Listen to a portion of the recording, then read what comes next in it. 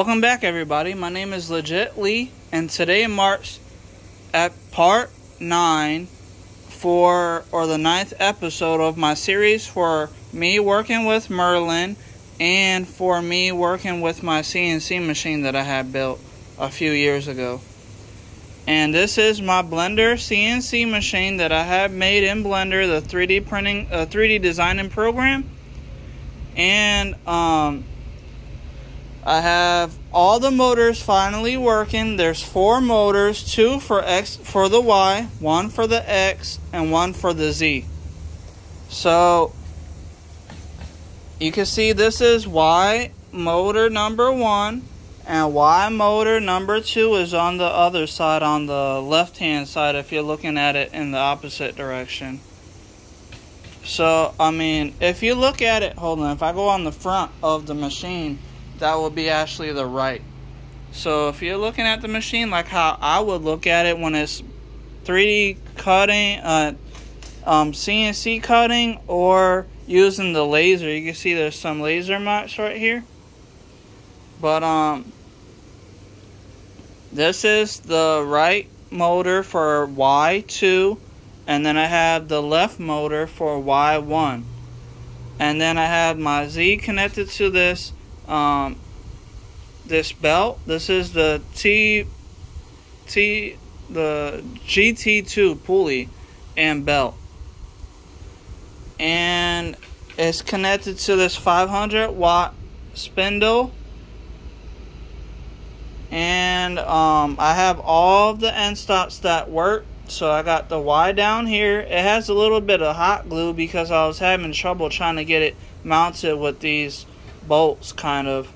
I mean, it's in there and it's not moving or anything. And if I click on it, you'll be able to see it light up. See that little red LED? Hold on. There it goes. And then if I click on the X-axis LED, you'll be able to see this one light up too. And the same thing with the Y.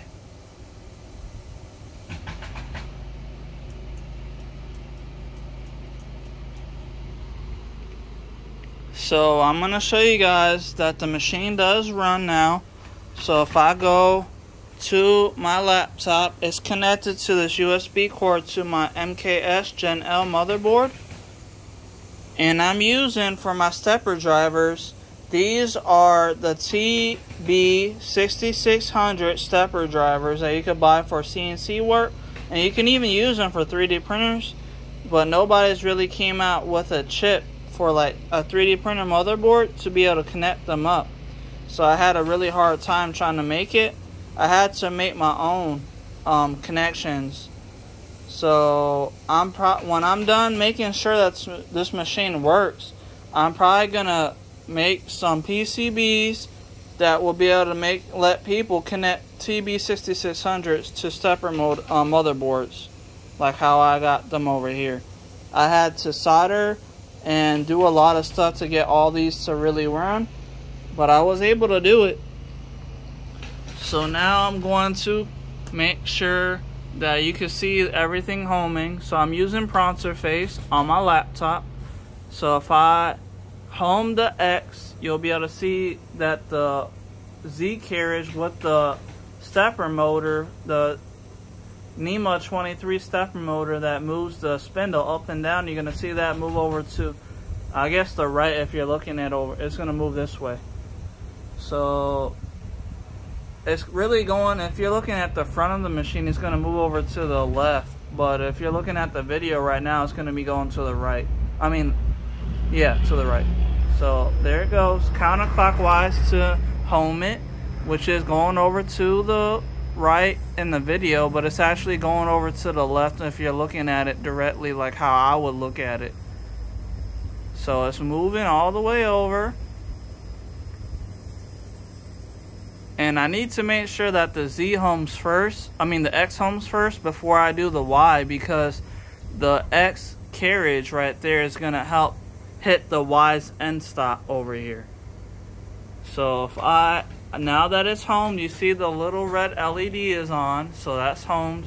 And if I use the M119 connection for prompter face over here. I'm gonna hit this, send, and it's gonna say it's triggered right there. Triggered means that it's connected and it's stopped. So now we're going to do, and all the other, the Z, the Y and the Z is still open because I haven't homed those yet. So first we're going to home the Y, and then I'm going to do the Z. So Y, and now you see it's moving towards us in the video, but it's actually going to be going backwards inside if you're looking directly at the machine, like how I would look at it if it's running. So it's going back towards the end of the machine,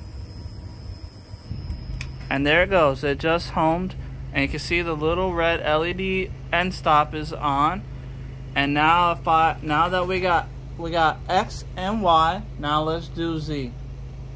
So I'm gonna hit Z now, and you're gonna see the carriage for the spindle is gonna move down, so that way it's gonna home. So home. Now you see it's moving down a little bit. It's going counterclockwise to be able to go down, because clockwise goes up. And now I'm going to get to the end stop over here, and there it goes. It just clicked it, and it goes up a little bit when it first clicks it, and then it goes back down and clicks it again, and then that's it. So now it's fully homed. Now I'm going to home it one more time. There you go. You just seen that. Hopefully you seen that light. I seen it. I just don't know if you guys were able to in the video. There it goes. So now that's homed. The X is homed, and the Y is homed, and the Z just homed. So I got all three axes working properly now. So now I'll be able to start using my CNC machine to be able to make a whole bunch of PCBs. Hopefully the first PCBs I want to make is going to be for the TB6600s, so that way I can sell some of those to people that need them for like CNC machines if they're trying to make one, and for 3D printers if they're using it for a 3D printer. And I do have, I think, like 6 more of these TB6600s, so I'm gonna make probably another video showing you what stepper motor you can probably use. I'm gonna test out the TMCs, the Trinamic 5160s that they got. I'm gonna see if those can run NEMA 23s, because I haven't seen a video on that yet. And I do still have another 2 MKS Gen L motherboards, and I do have a full Arduino Mega with the ramp shield. So I got 3 more motherboards that use 3D printers that I'm not using currently. So now that you see that the CNC machine is working, or at least positively working, now I'm going to show you this little switch right here is going to turn on the spindle. So 1, 2, 3, spindle on. So the spindle works, and I can adjust the speed with a little connecting.